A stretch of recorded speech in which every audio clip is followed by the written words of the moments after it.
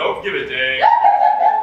And I am proud to announce my recent engagement with the Sarah Schmite. And I'm still lonely ever since my wife, Sarah Smith. And we are Channel 7 News, bringing you today's top stories. Scientists have recently discovered that the key to a long, but not necessarily happy life is breathing. Yes, you heard that right, breathing. Take a breath in, and then breathe out. Well, that is very surprising news, but good to know. I know that I definitely struggle with that from time to time.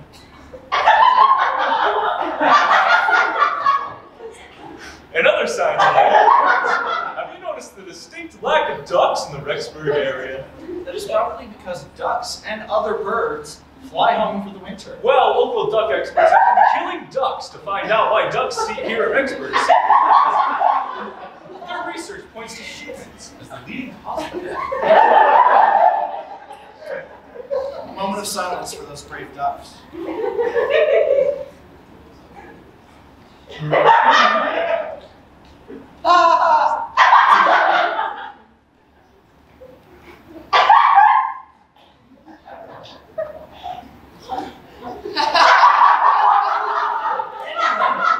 Speaking of animals, a local squirrel fills a farmer's pickup truck with 42 gallons of walnuts. There's not much else to say about that other than the fact that it is absolutely bonkers. That didn't feel right, so I didn't. That's something we need to fix after the second.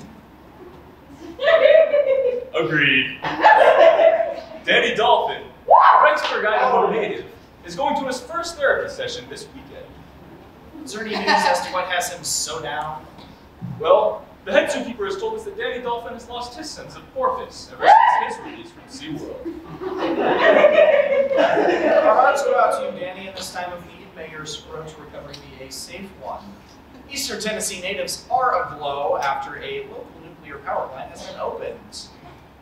The Nuclear Regulatory Commission has yet to be by to inspect the building despite the multiple safety concerns. Sorry to interrupt, Still Lonely, but we have just got word that your grandfather has just passed. Is this seriously the time to live TV? His bar exam this afternoon.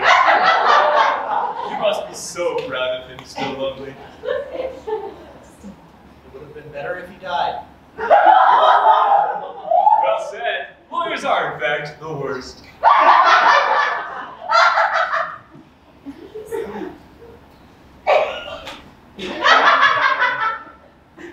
This next segment is bound to cheer you up a bit. It's about those fluffy little trash pandas, raccoons. This is bound to be an adorable story. Oh, it is. But did you know that most raccoons cannot pilot planes? I did not know that. Oh, yes. But despite this sad news, we happen to have backstage one of the lucky few who has had the proper training and licensure to be able to operate a small plane. Please welcome to the stage, Mr. Raccoon.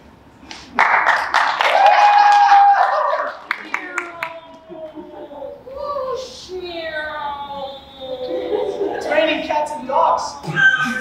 Isn't nature amazing? Oh my God.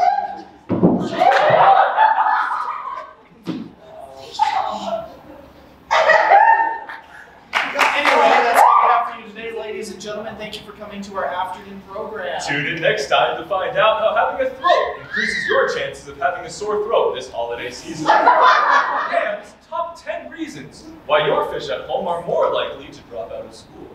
Number 7, shocking. Good night, everyone.